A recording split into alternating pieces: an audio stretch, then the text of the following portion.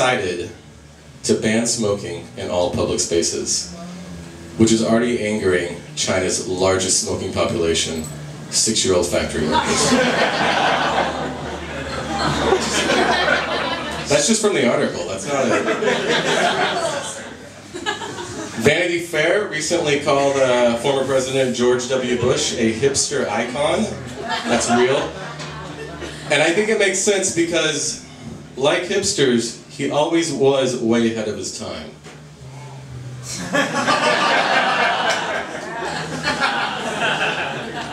It's a 2006 joke.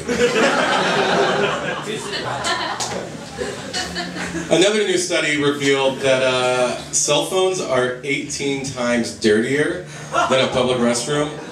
So thanks a lot, Snapchat. In other Snapchat news, this is real. Tea Party Senator Rand Paul publicly joined Snapchat this morning. And I think that's a great decision because most of the things that Rand Paul says should disappear within seconds. Some big Monopoly news. We always have a Monopoly joke in here. It's being reported that thousands, this is true, thousands of prisoners of war, US prisoners of war from World War II, escaped prison by using Monopoly boards. Which is amazing because I didn't even know that these things worked.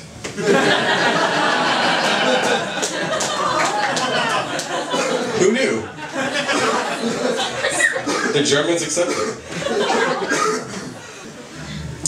I don't know if you guys heard about this, but 20 million DirecTV customers just lost the Weather Channel. This is massive news, but don't worry, they just started putting the weather forecast directly embedded into TV shows now.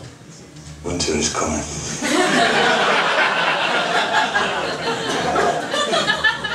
And finally, China just announced this morning that they have created the world's first cloning factory, or as we call it here in the United States, a sorority.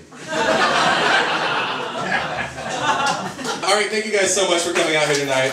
Public library in Chicago is allowing patrons to look at porn now. Or as they've been calling it in libraries for years, National Geographic.